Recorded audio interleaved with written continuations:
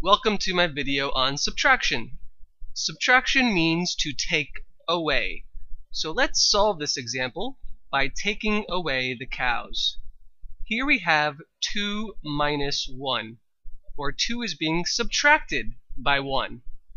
So we're starting with 2 cows and we are subtracting 1, which means we are taking away 1 cow. So if we start with 2 and we take away 1 cow, how many cows do we have left over? Well, we have 1 cow left over. So 2 minus 1 is equal to 1. Let's go over another example. Let's solve this example by taking away the pigs. Here we have 5 minus 2.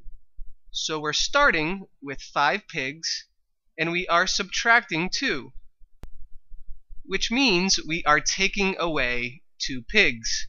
So if we start with 5 and we take away 2, how many pigs do we have left over?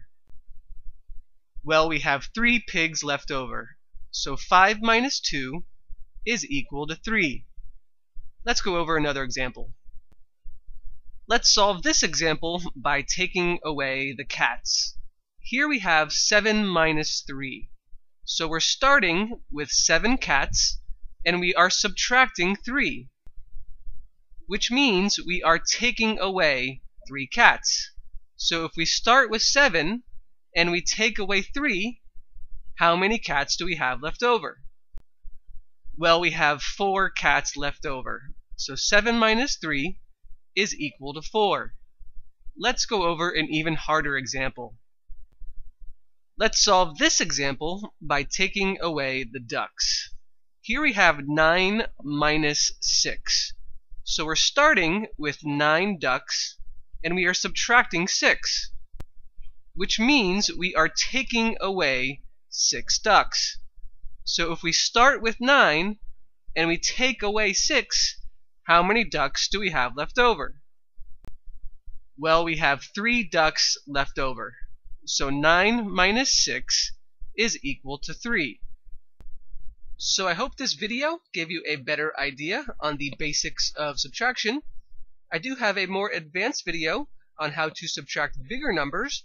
The link for this video is in the box in the top left corner.